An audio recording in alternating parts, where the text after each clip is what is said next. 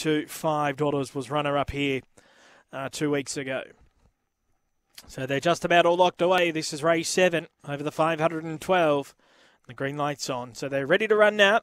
Set here. Racing. Close your eyes from the inside. Just a touch slow to begin. Hutch bounced out fast, and he'll lead at the first turn from Using the Rail, One Chai Express. Cruising by a length away third, and then Cryers Bob and Flash Jackie the rail. To Close Your Eyes from Dynan H and Last Bomber Creek.